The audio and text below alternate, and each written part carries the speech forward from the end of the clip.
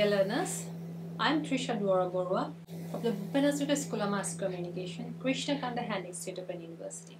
I would like to welcome you all to another online video class on journalism and mass communication.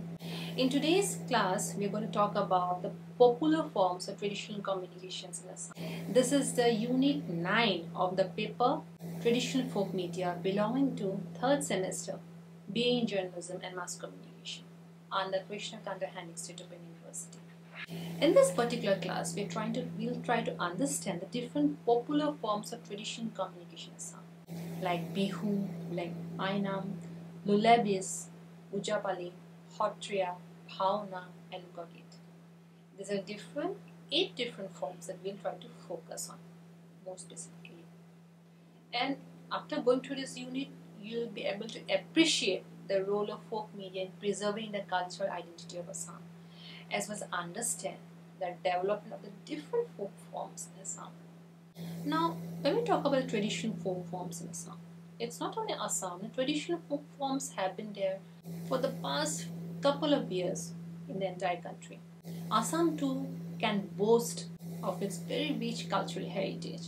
It has its own distinctive, folk forms, its distinctive religious discourses, its distinctive religious or folk songs, folk dance, and also as well, and other narrative forms as well.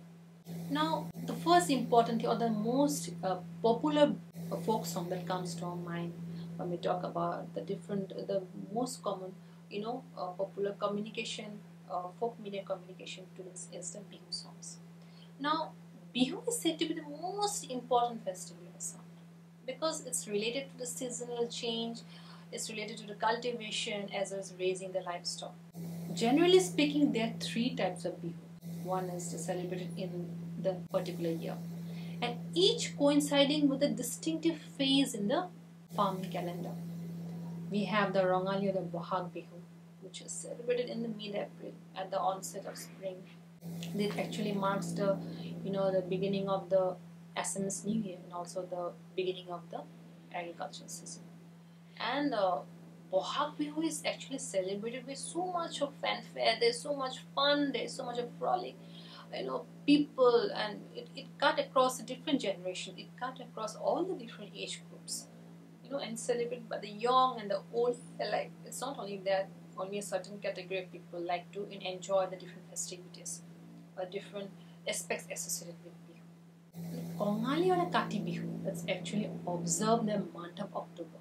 Okay, and there is not much merriment as far as Kati Bihu is concerned because the crops are always in a growing stage, and the farmers actually pray for a very rich harvest during this particular period.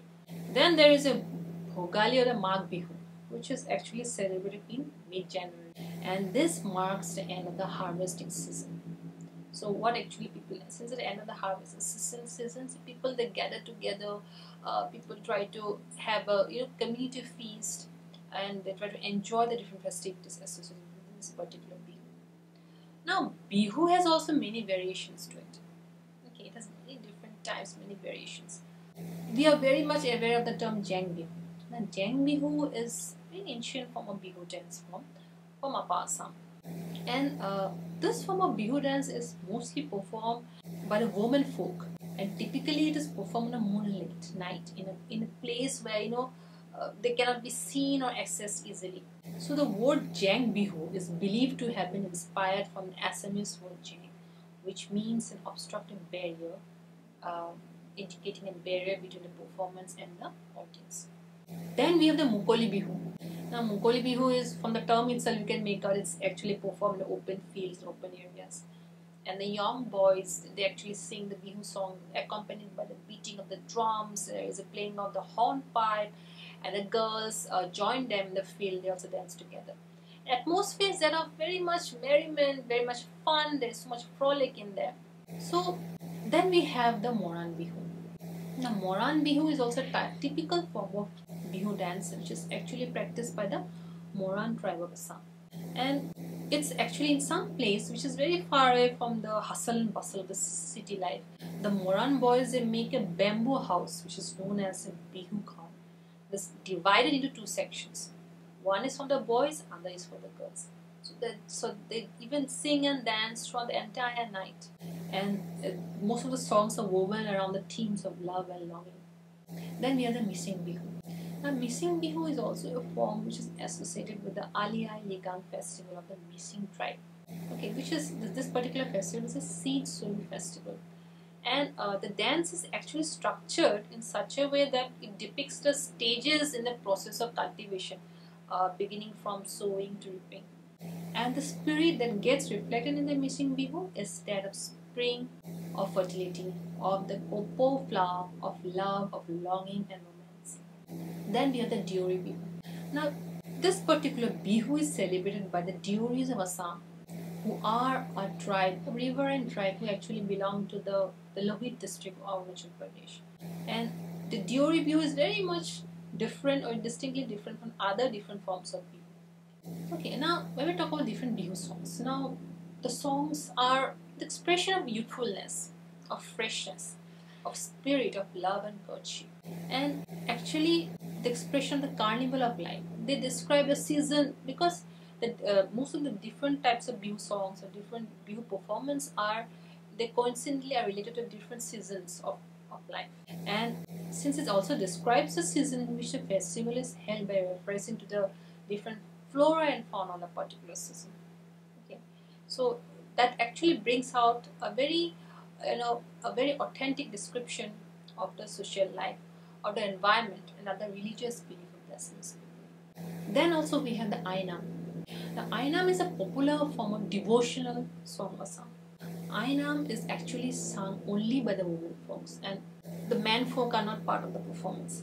The term I refers to goddess Shitala, the divine mother, who, along with her 7 sisters, are considered as a goddess of pox. Okay, so what happens is that it's very much common practice in Assamese households that the people or the children who are affected by the pox, they need to hold a prayer session in which the woman will sing Ainam with a sense of submission and deep humility to propitiate the divine mother that please leave the house and please go somewhere else. So it's just like a kind of divine intervention to actually refer their own concerns to the goddess Shitala and ask her to leave the stricken household and proceed to somewhere else. And this Ainam, these songs are very much simple and yet they're very highly devotional in nature. Okay. Then we have the lullabies. Now when we talk about lullabies or the cradle songs, they're very commonly known as the Nisukoni Geet. Okay, the Nisukoni Geet are basically they're sung to lull the small babies or the small people to make them sleep in a proper way. And they're also known by different names like the Nindali Geet in Gwalpara district. Okay. Then there is the Solipur Geet in Albai district. There are the Futu Mithai among the Moros. So lullabies they make use of simple, crisp and repetitive words that are borrowed from the daily lives of rural people, okay, that have an essence of the land.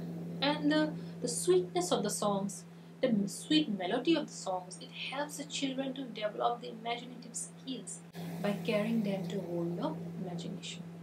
Then we have the Ujapali. Now Ujapali is a classical dance form. Basically, it's considered to be one of the oldest art forms of Assam. And the epics, we have the Hindu epics like Ramayana, the Mahabharata, the Puranas. They are the main source for the story Ujapali. Recitation, singing, dancing, gestures, and the dramatic dialogues, they play pivotal role in Ujapali performance. Now, when we talk about Ujapali,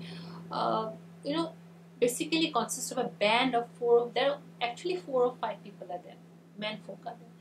And the chief of which is called Uja, and the rest of the associates are called Pali, meaning assistants. And among the Palis, the Daina Pali who stands on the right hand side of the Uja is the chief aide. He makes the performance more interesting by providing comic relief. And usually, Ujapali has been categorized in 2 major forms. One is the epic-based Ujapali and other is a non-epic-based Ujapali. When we talk about epic-based Ujapali, now it's basically known as a Vaishnava Ujapali and it's usually used in a Vaishnava rituals. And the themes are drawn from the epics of Ramayana, Mahabharata, and Puranas. Then we have the non-epic based Ujapali. In this particular form, this is associated with the worshipping of the serpent goddess Manasa, that is Manoha, also referred to as a Vishari, Padma or Brahmani. And as such, the content, the structure, and the context varies from the epic based Ujapali. Of course, among the epic based and non-epic based Ujapali, there are also other different forms which you'll be able to get a better overview after you go through your respective SLMs. Then we have the Hotriya or the Satriya. The Hotriya dance form was introduced in the 15th century AD by the great Vaishnava saint Mahapurukha Honkodev. He has a very powerful medium for propagation of the Vaishnava faith.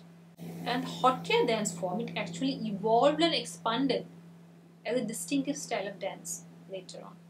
The newer Vaishnava treasure of Assamese dance and drama has been for centuries nurtured and preserved with great commitment by the Hotros, that is Vaishnava Mahats or monasteries.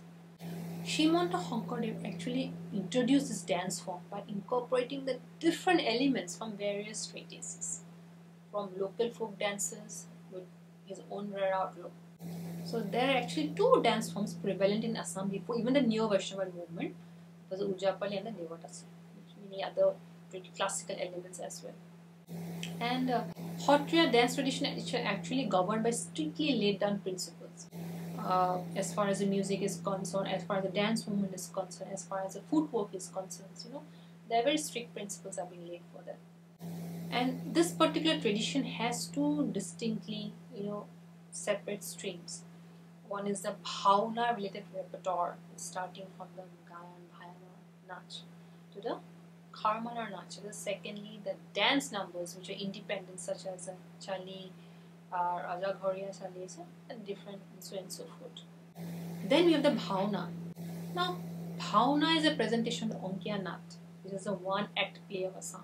It was introduced by Honkodeva himself to actually preach Vaishnava religion to the masses. And before it was introduced, before its introduction by Honkodeva, there was no such evidence of theatre in Assam.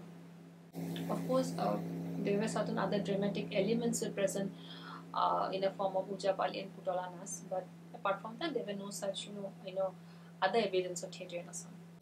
So Bhauna actually, was something that actually represented the, Vaishnava religion at a wider scale. And in the simplest form, Bhauna actually depicts the victory of good over evil, generally drawing its themes from the Ramayana and the Bhagavad Purana.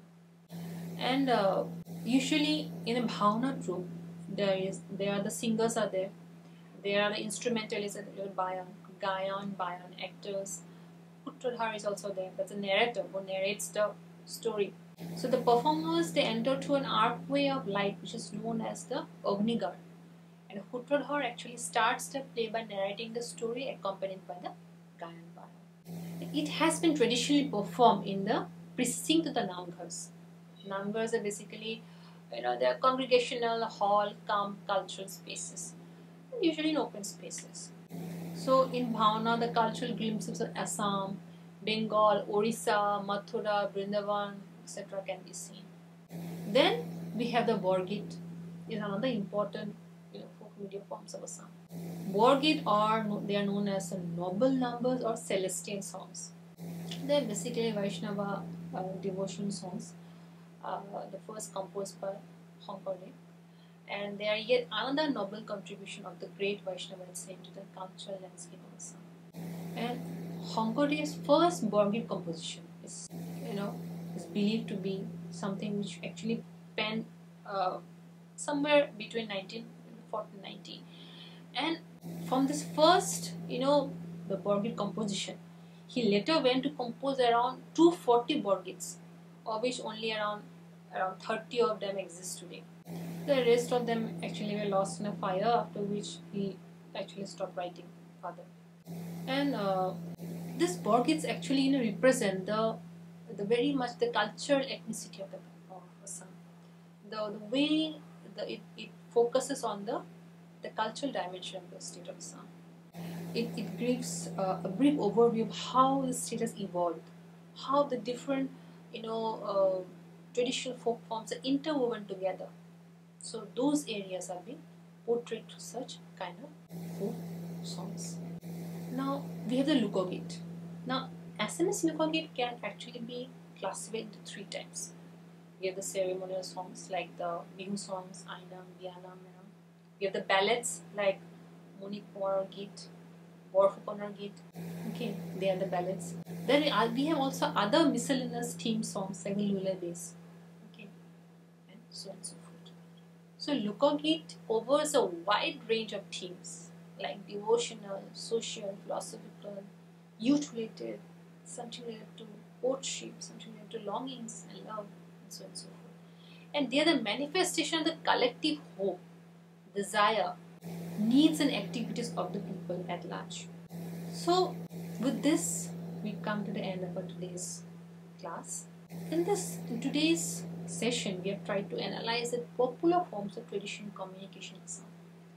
More specifically, we have tried to understand Bihu, Ainam, there were lullabies, Ujapali, Hotriya, Bhaona, Borgit as well as Lukagit. Apart from this, there are also other traditional folk forms, but we are trying to just concentrate only on a few important ones.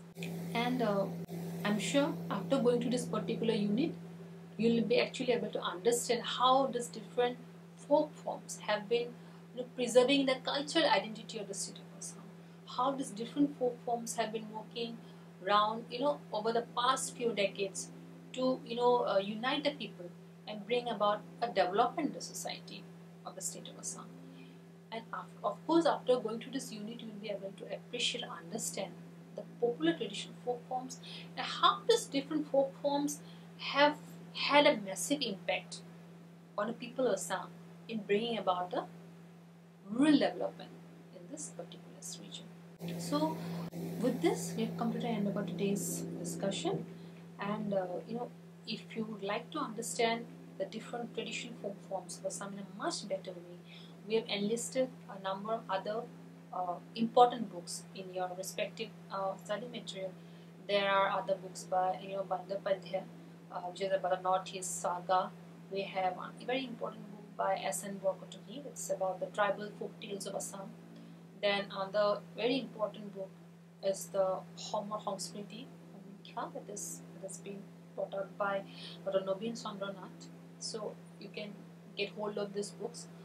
If you would like, you can just search for such kind of resources in online resources for your own benefit. So with this, we have come to the end of today's discussion. Thank you so much.